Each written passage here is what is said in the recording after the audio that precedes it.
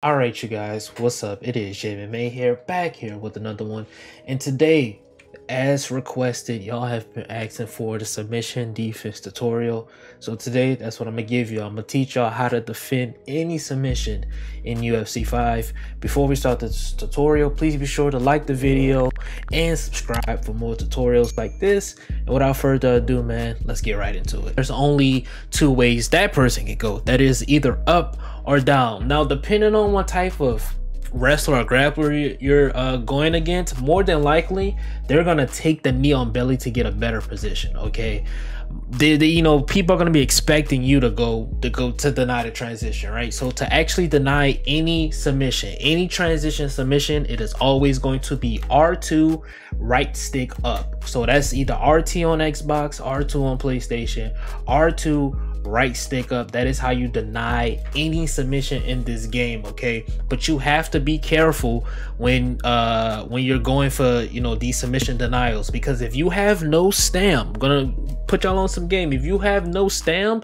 no matter what you do, the person on top is going to get the submission regardless. It's basically a race of who has the better stam. Okay, so a lot of times you're gonna see players on top, they're gonna go for this thing they call the struggle mechanic, which is gonna drain your stam, as you can see, and then they're gonna go for the submission. So I will really pay attention to my submission bars, pay attention to grapple advantage as well, see what you can do to try to get out of this. Okay, so like I mentioned in how to use the submissions, there's two positions that you actually have to go through to get to the actual submission. First, you have to go for the submission itself, and then you have to go into the submission hold, which is this position right here. Now, if you're on the bottom, right, more than likely someone is going to be expecting you, right, to go left or right. That's the only two ways you can go. So the person on top, that's the only two ways they can deny. It's not up and down, it's only left and right. So once you get in that submission, I suggest you do not transition immediately. Really good players that have been using submissions are going to, they know the startup animations. What I mean by startup animations is little triggers that tells you which way the person is going. So like, right, watch this, right? When I go backside, my left leg kicks out. So I know, okay, he's going left.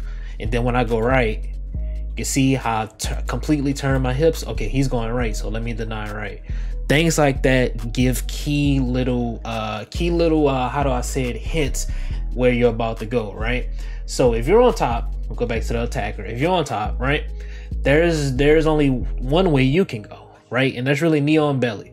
The person on bottom is going to be expecting you to go for the Kimura. If you have someone like Conor McGregor and they're using Charles Oliveira and they use the struggle mechanic to get your stam really low, and on top of that they deny your transition of you trying to escape out of the submission, they go for it. No matter if you deny it or not, they're going to get it. So you guys really have to play the waiting game essentially. So just remember, always go up. More times than not, people are going to be expecting you to escape out, so they're going to immediately try to race to get that submission. So they're immediately going to try to go up. Just always deny up anytime.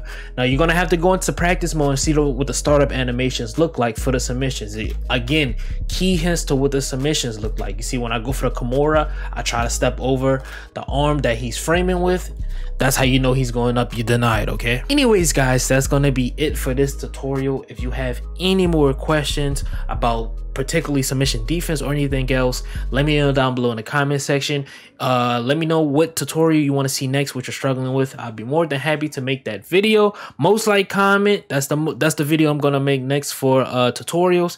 But anyways, y'all, hope you guys enjoyed this video. Again, please be sure to like the video and subscribe for more content like this. It has been JMA. Do something productive with your day. Beating your meat is not productive. I'll see you guys next time. It's been your boy.